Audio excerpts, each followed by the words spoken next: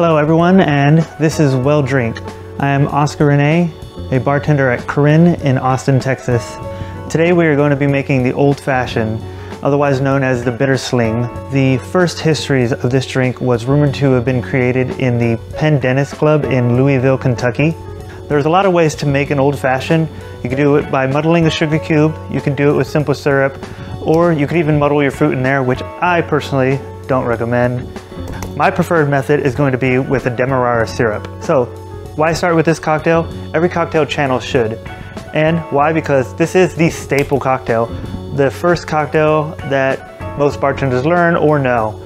This cocktail is made by combining a spirit, a sugar, and bitters all together.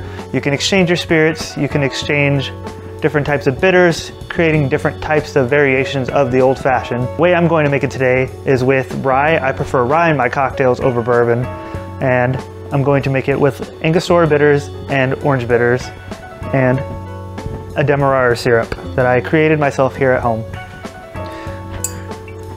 I'm using Redemption Rye today. I'm going to start with 2 ounces of my Redemption Rye.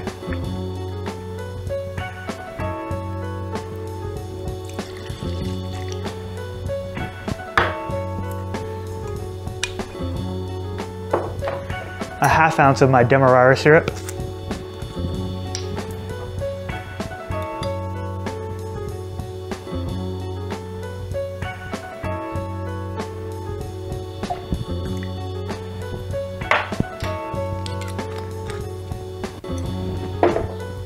And the way I typically like to do this is about 3 dashes of Angostura bitters.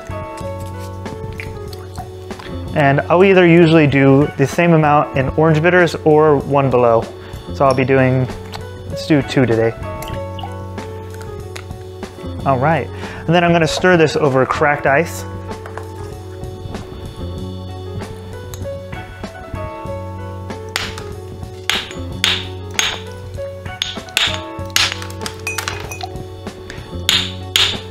Make a little mess we're gonna clean up here in a second.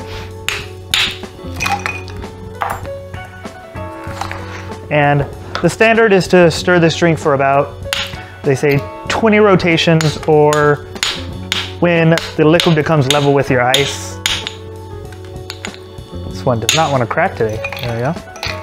I'm using a bit extra ice to really anchor it down, so we're not going to go with the method of leveling the ice here.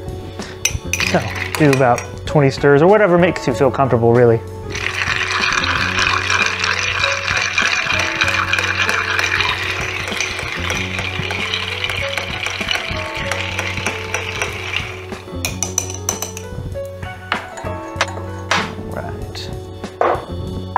And we're going to pour this over a large cube.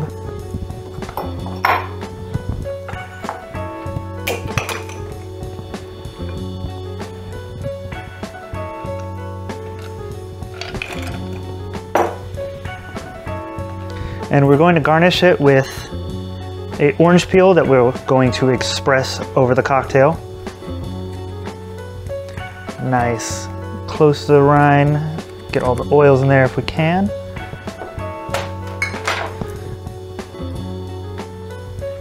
I like to give it a little rim around the edges, get a little extra of that orange flavor in there. Nice pretty garnish here.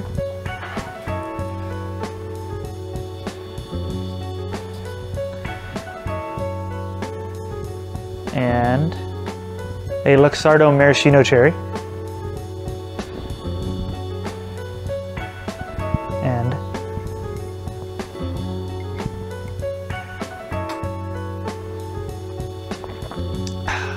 that's how you make an old fashioned. Cheers.